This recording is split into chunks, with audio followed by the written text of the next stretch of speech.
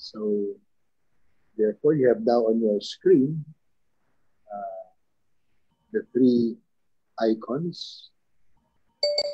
They are Orthodox Russian icons, and these are the events of the so-called Paschal Triduum.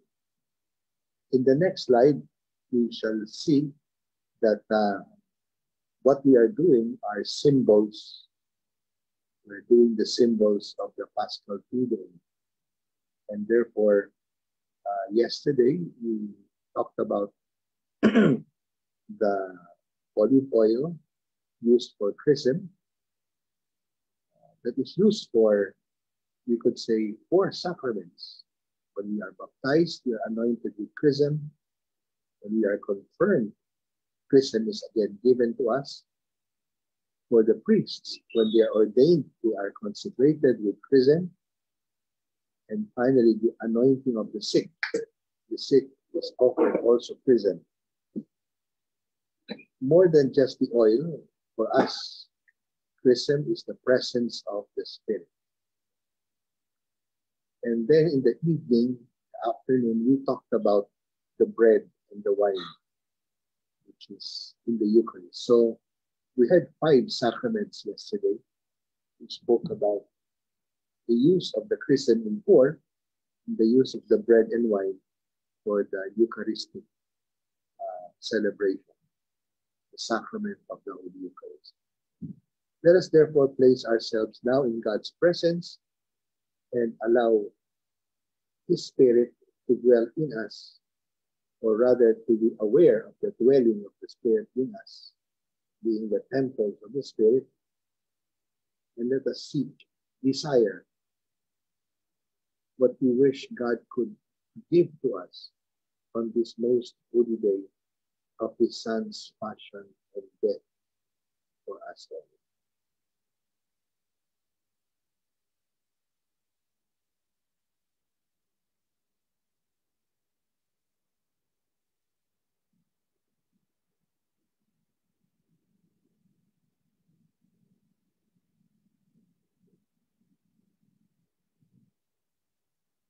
Father, we would like to be grateful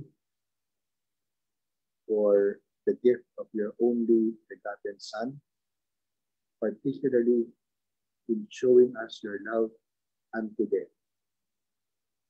May this memorial of His passion and death in Good Friday make us more appreciative of your many other invitations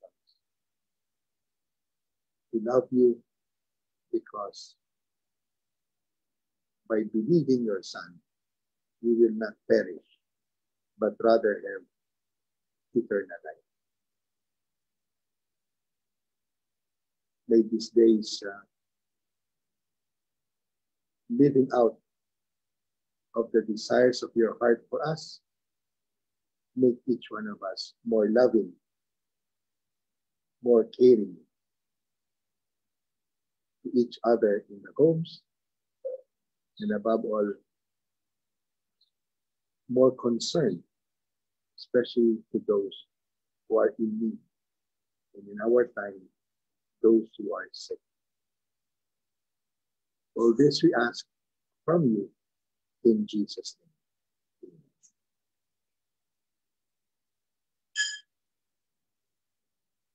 Our Lady of Sorrows, pray for us. Let's go to the 3rd slide, and you will find thorns.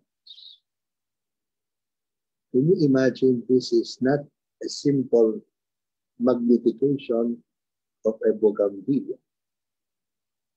This is a real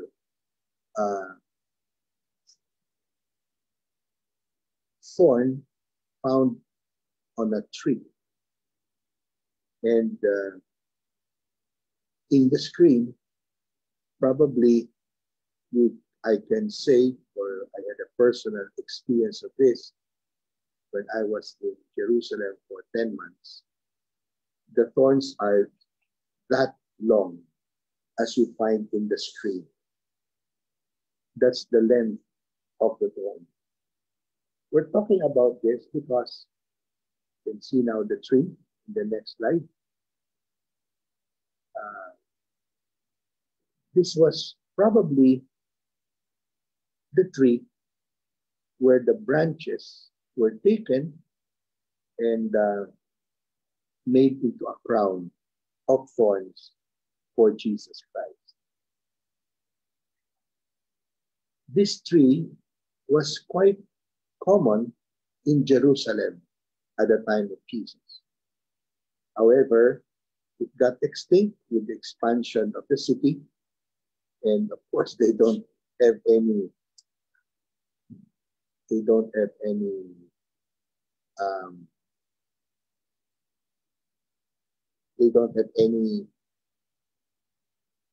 need of this tree for whatever use it is, and so they they probably took them all away, and we had to go for a 2-hour trip to the desert in order to find the tree. And because of this, this is a picture that you can find, of course, in the Google, but I have in my files similar pictures of the tree. In the next slide, we shall now see where they are coming from, the origin and the character of the thorns. They are now called Spina Christi, more popularly known the Yuyube tree. Another tree called crown of thorns, or more about a plant, a thorny plant, is found in Madagascar, and it got the name of crown of thorns because of its quality or its characteristics. No? It is found in many houses, grown because of warm climate. It's a shrub, and it got that common name of the thorny crown of Jesus, because aside from the thorns, there are red bracts of flowers on it. So there is such a thing. So when I read before you now that in the Gospel of Mark, Pilate had Jesus scourged before being crucified, Mark chapter 15, the soldiers did not only scourge him, but they twisted some thorns into a crown and they put it on him. So, in the next slide, I'd like to impress upon you a true crown of a king. When you say a king's crown, well, that's one of them. With the purple velvety material, but you can imagine all the diamonds and all the stones around the cap. That's a crown. Fit for a royalty, for a king, for his coronation. And yet the King of Kings, in the next slide, received this crown. This is the kind of crown that they may have twisted to place on the head of Jesus. And why? Why did they place this crown? Because they started to taunt him. They wanted to play with him, make fun of him. The next slide will make it even more graphic, the crown of thorns. They wanted to play with him, make fun of him. Because upon being crowned with this crown of thorns, they started saluting him, somehow bending their heads and saying, "Hail, King of the Jews." Oh, definitely, they're not talking about King of Rome or the Emperor of Rome. They would not dare say that. But they were always taunting the Jews, being Roman soldiers. They taunted the Jews as a weak people because they were able to conquer them. And here is the king of the weak people that are the Jews. And the weakness of Jesus, and they could play with him, putting a crown and then saluting. They struck his head with a reed, spat on him. They went down on their knees to do them homage. That's what we find in Mark's Gospel, chapter 15, verses 16 to 20. Let's consider that for a while and think about the many thorny situations we got into. Probably not physical, but definitely painful. And we could say with the Lord, we understand what he went through.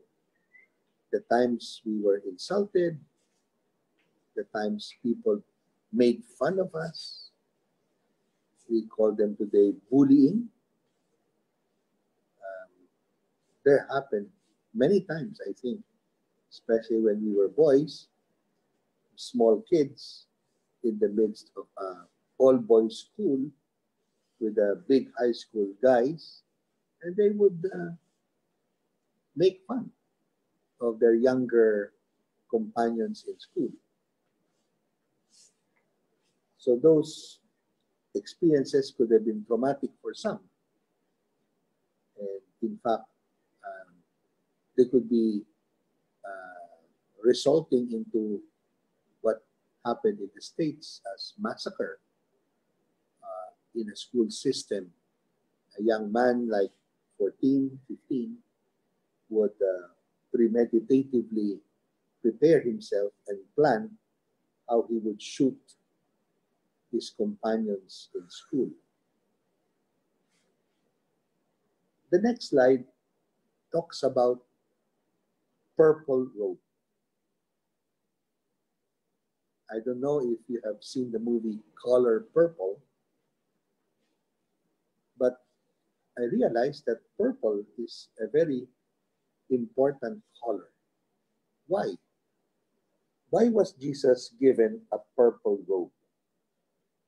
In the same Gospel of Mark, it says, they dressed him up in purple. Matthew says they gave him a scarlet robe. That's why there's a movie called The Scarlet Robe. But Mark and John says they gave him a robe, a cloak colored purple. And so it is also in that same instance when Pilate allowed the Roman soldiers to scourge Jesus, to play with him. And this is in chapter 19, verse 5 to 6. Verses 1 to 3. The soldiers twisted some thorns into a crown, put it on his head, and dressed him in a purple robe. Let's look at the meaning of purple. The next slide tells us the significance of purple. It's a dye, but it's a very costly dye. So you have a cloth, white cloth, then you dye it. Exceedingly expensive because it is also time-consuming. And because of the high cost of the dye to make fabric purple, it was normally the rich who could buy one. And it was reserved also for the kings, for the royals. Look at the next slide. In the movie of Cleopatra, Elizabeth Taylor wears a purple dress. fit for the queen, fit for the queen of Egypt. So, is that all? Well, in the next slide, you can see who are the royalties of today. And you could find out, what's her name again? The wife of Prince William, and the mother, the grandmother, Queen Elizabeth II. They wear purple, regal color, as they call it. So it's even today, it is significant to the knowledge of the royalty that when they wear purple, they are wearing very expensive clothes. In the next slide, the dye, where does the dye come from? A Tyrrhenian mollusk. It's a shell, color purple. It's very small. That is probably it. On the screen, a magnification of times 50, even 70 of that Tyrrhenian mollusk. And what is this Tyrrhenian mollusk in the next slide? It is coming from Tyre, a trading city of the Phoenicians in the modern-day Lebanon. These fabric traders obtained the dye from a small mollusk that we just saw that was only found in the Tyre region of the Mediterranean Sea. So we said a lot of work has to be done, and you needed 9,000 of those little mollusk shells to create just 1 gram of purple dye. So only wealthy rulers could afford to buy and wear the color. It became associated with the imperial classes of Rome, Egypt, and Persia. However, purple also began to represent spirituality and holiness.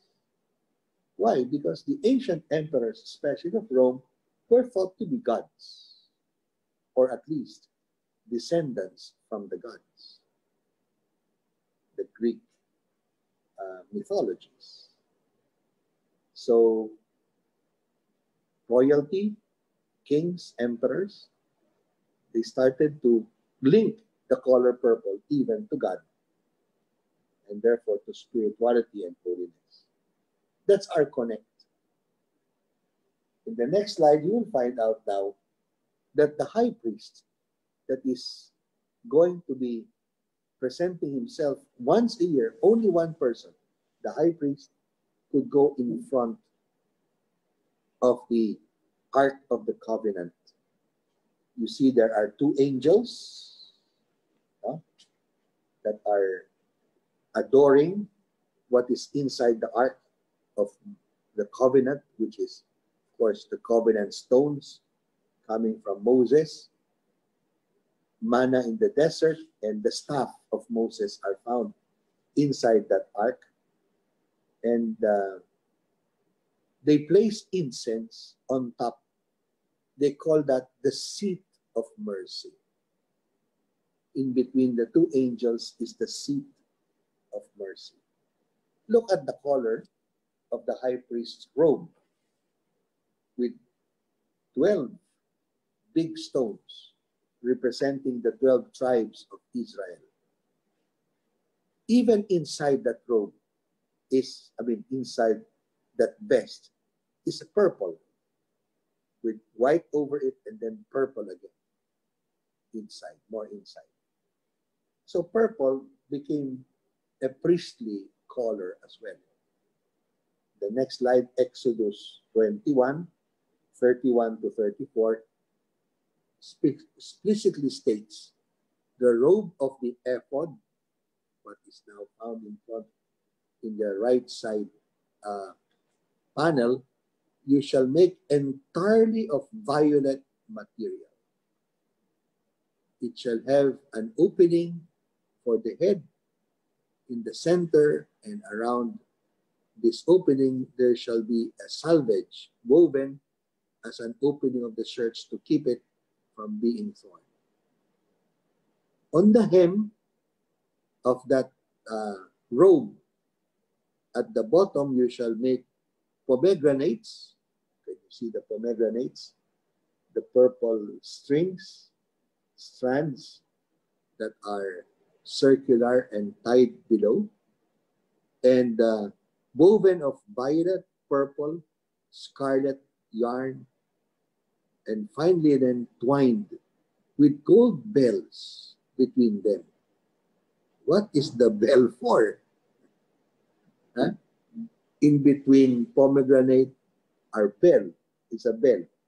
So that when the high priest goes to the Holy of Holies, people would hear him moving, and the bells will tell the people that he is representing them before the presence of God in the Ark of the Covenant. Do you remember how come bells are being sounded when the priest raises the consecrated host and the consecrated wine? And before communion, to remind us it's time to come forward for communion, a bell is still being rung. So we have a connection with the religious rituals of the Judaism, of the Jewish faith.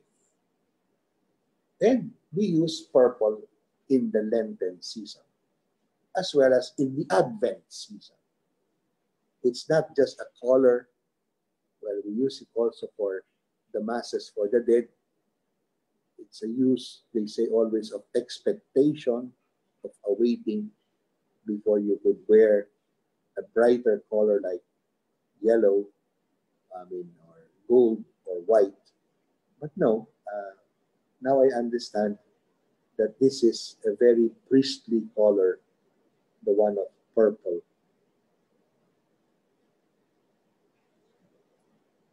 The next slide, you would see the Jewish high priest elegantly wearing the purple gown with his prayer shawl and a scroll, part of the scriptures written in parchments. So when Jesus, in the next slide, was tried by Annas, the father-in-law of the high priest, he was wearing also, as a former high priest, purple.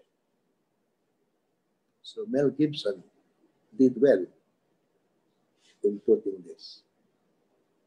And including his son-in-law, when Jesus would be sent by Annas to Caiaphas, in the next slide, Caiaphas is also wearing purple. More purple than his father-in-law. That's the next slide.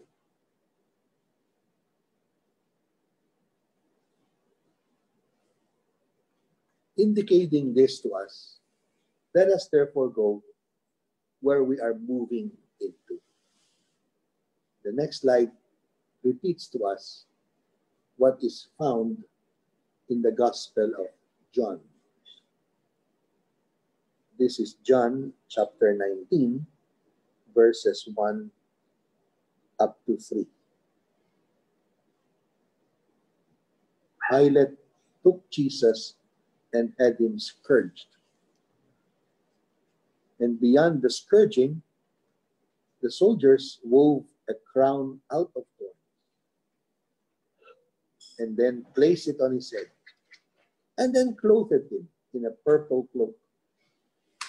And they came to him and said, "Hail, King of the Jews!" And they struck him.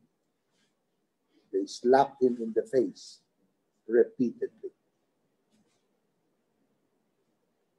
That's the King of Kings. That's the King of the Jews. But then you can imagine what insult the Son of God received in the morning of the first Good Friday. That's why I'd like to share with you, almost in real time, in the time of Jesus, that it was at this moment that he was judged by Pilate at around 9 in the morning. And this taunting and repeated flogging of Jesus happened for about an hour before they led him to Calvary, where at 12 noon, it is very much said in the Gospel of John, it was noon of the day of preparation, when this event would proceed towards Calvary. So, what could be the effect of wearing this purple robe on Jesus? The next slide says, the Romans must have known the royal significance of the color purple. And so in the next slide it says, which explains why they mockingly put a purple robe on Jesus. And then the Romans did it on purpose also, for making it ironic to the Jews who requested him to be crucified, and yet making fun of him, they called him Hail King of the Jews. In the next slide, that's what we find as a text. What the Romans probably didn't know, and now we would like to discover, that God in the Old Testament commanded Israel through Moses to make the tabernacle, the Ark of the Covenant, closed with 10 curtains of fine twined linen, blue and purple and scarlet yarns. So there is already the purple, but blue and scarlet, red, twined together. That's what we saw underneath the robe of the high priest. Blue, purple, and scarlet yarns. It will be the veil that will cover the Holy of Holies from the very top, from the very ceiling down to the floor. 10 of those huge curtains that will cover the presence of God from the sight of the people. And only one person every year can enter in that gloomy, dark area to offer incense. So in the next slide, we complete what God has said in the in his text. I mean, in what he said to Moses, they are to make a screen for the entrance of the tent of blue and purple and scarlet yarns and fine twined linen embroidered with needlework. So therefore, purple was so prevalent in the temple because God wanted Israel to recognize that the greatest royalty of all is really God himself. And for this, the temple displayed purple in multiple places to remind them of the fact that God is the sovereign king of the universe. So just imagine seeing the color purple on Jesus. It really made the high priests, the Pharisees, and all those who are in the religious leadership somehow angry about the irony of that symbolism. So the next slide would tell us this would be the veil of the temple that will be used by Matthew chapter 27 verse 51. Katapetasma. Katapetasma. A technical term that in Greek, in the Septuagint of the Old Testament, is used for three different hangings in the tabernacle and the temple. However, Matthew's statement is not veils, but veil of the temple, suggesting only one hanging that could be in the view. The inner veil, therefore, much, much inner than what other veils would be. It was to be hung before the Holy of Holies, before the tabernacle, or the so-called Ark of the Covenant. It has to be perfect of a cube of 10 cubits per side. The veil was hung by gold hooks on an acacia wooden frame, which itself was overlaid with gold, and the Ark of the Covenant was kept behind that veil. So God cannot be seen. Yahweh remains in his obscurity to maintain the so-called mystery of the living God.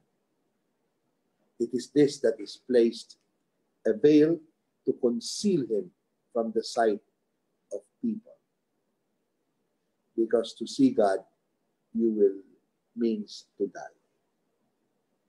So what happened? In the afternoon of Good Friday, the next slide will show that this veil that hangs in the inner sanctum of the temple before the Holy of Holies will be torn into.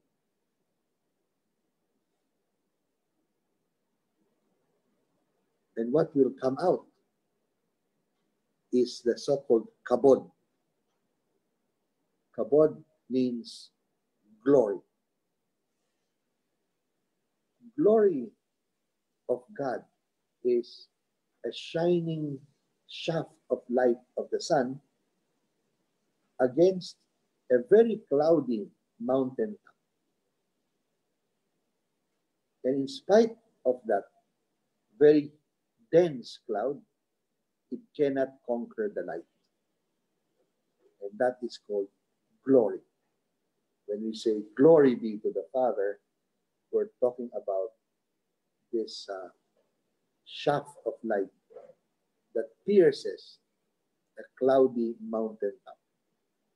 And you could see somehow the mountain top because a shaft of light pierces the cloud. And so in it says there, Matthew chapter 27, verse 51, suddenly the veil of the sanctuary was torn into two from top to bottom. Look at the picture. And then the earth quaked, the rocks were split, the tombs opened. This is the moment when Jesus expired. Verse 50 says, Jesus, crying out loud, yielded up his spirit. Glory. Manifestation of who God is. Seeing God is now seeing him in his Son on the cross. That's the glory. And that's what Jesus called the hour. In John chapter 2, after he has made the miracle, his first sign, his first miracle at the wedding feast of Cana, you have in chapter 2, verse 11, having made wine out of water, this was the first sign of Jesus. It was at Cana in Galilee. He revealed his glory, his power, his might. But how did he reveal that glory? Out of service, no? For a couple that would put up with a great embarrassment because they were not able to calculate the number of guests against the volume of wine that they would take in for the wedding feast. So that sign is just projectual towards the real glorification of God, of Christ rather.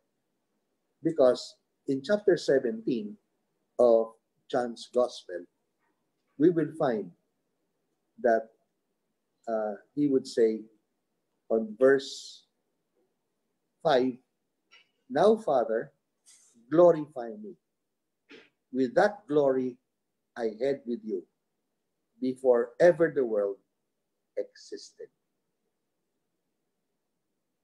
How is that glory to be glorified? To be manifested, glorified. It is this. When Jesus dies and the veil of the temple, symbolic of now seeing who is the true God, Mark's Gospel, chapter 15, verse 39 says,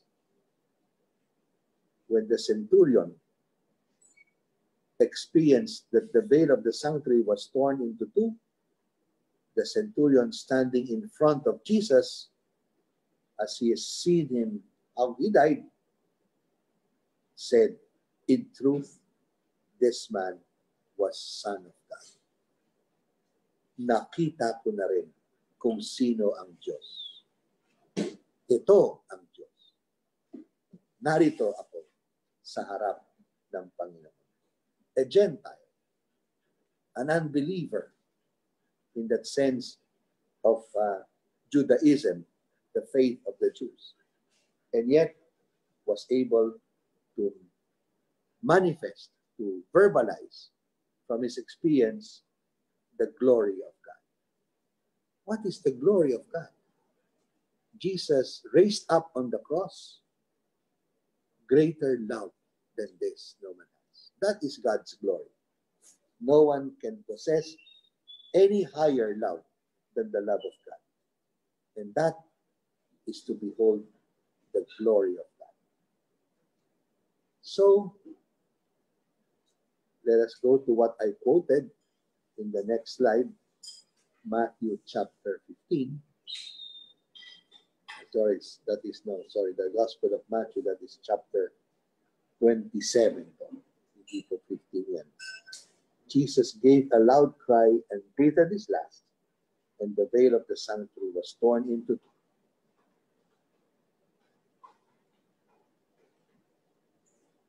How do we apply this?